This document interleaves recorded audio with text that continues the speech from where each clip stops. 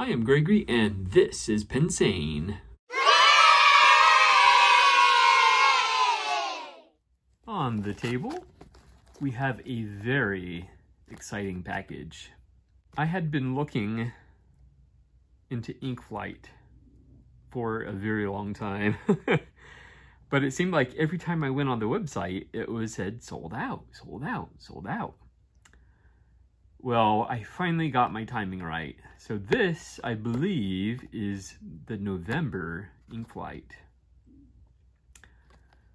And I'll put more details probably in the description if you want to check that out. So basically, you know, an ink subscription service. And yeah, let's check this out.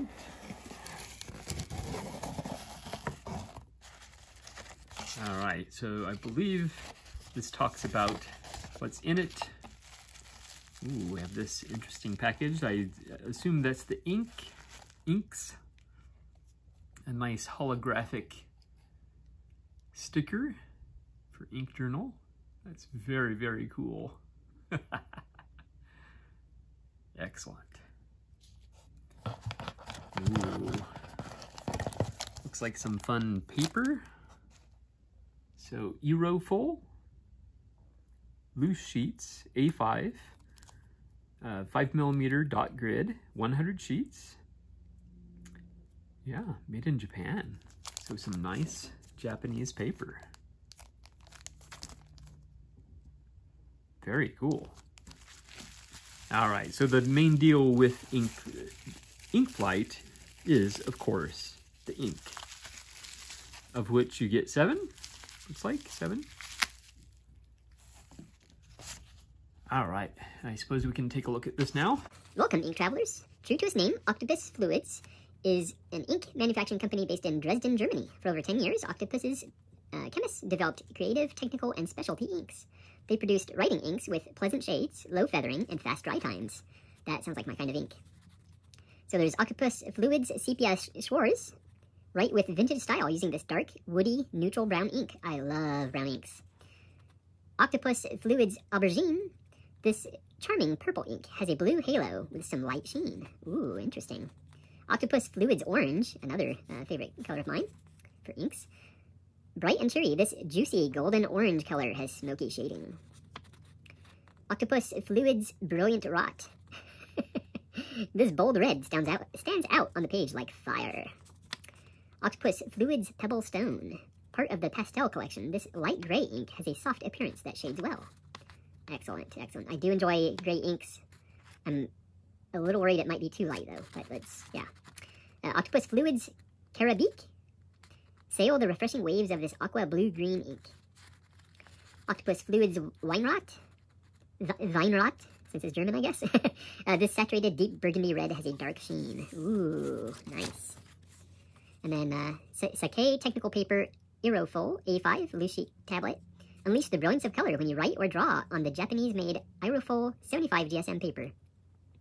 This paper showcases the vibrance and shading of fountain pen ink. It also resists feathering and show-through. The 5mm dot grid offers plenty of creative options to use the 100 sheets. Some ideas on how you could use the Aerofol A5 papers.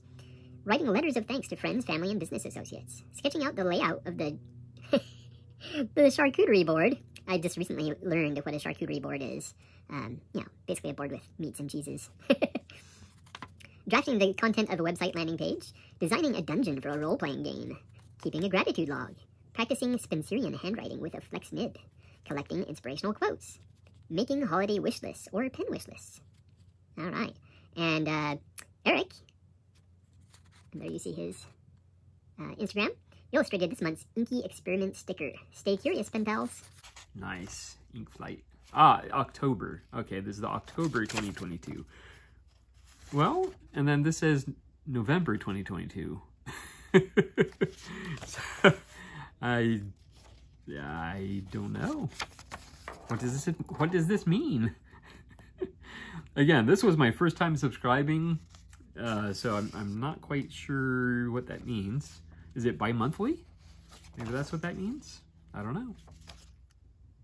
Now, one thing I will say with these, and I knew this going into it, So, you know, there's 7 of them, but they are very small. I believe they're 2 milliliter samples. So honestly, I probably wouldn't do swabs with these. Just because, you know, there's a limited amount. But that's what glass pens are for, right? I think I do want to hold off on using the paper. So we are going to bust out my trusty caliper notebook. Okay, so first we have Octopus Fluids Carabique.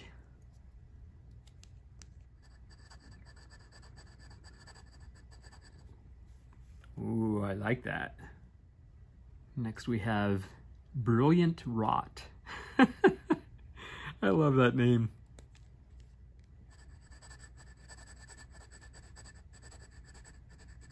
Okay, just a bright red. Oh, now this one, I have high hopes. Sepia Schwarz. Schwarz. Sepia Schwarz. Oh, yeah.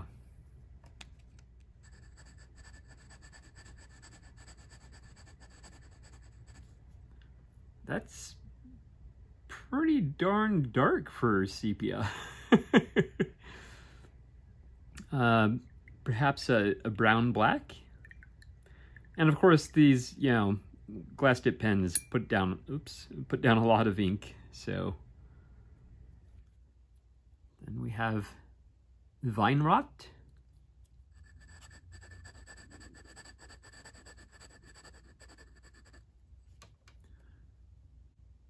A nice deep purple. Then we have Aubergine.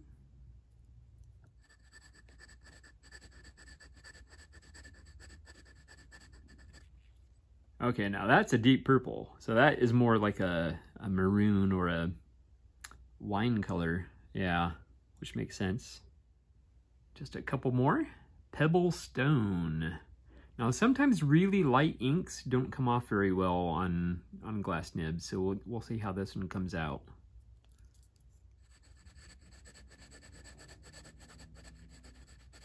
Wow, that looks super watery. I'm wondering if I just had water still on the... Let me try this. Because it seems like maybe I still had some water on the nib, which is entirely possible.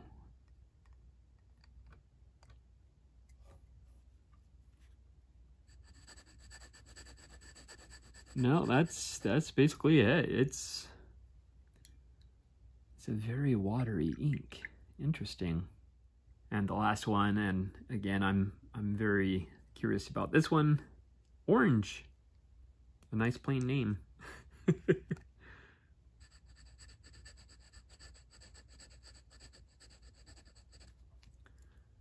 Excellent. Excellent. I do like it. It does remind me a bit of a couple oranges I have in my collection, including this one here, Caran d'Ache, from their Chromatics Electric Orange.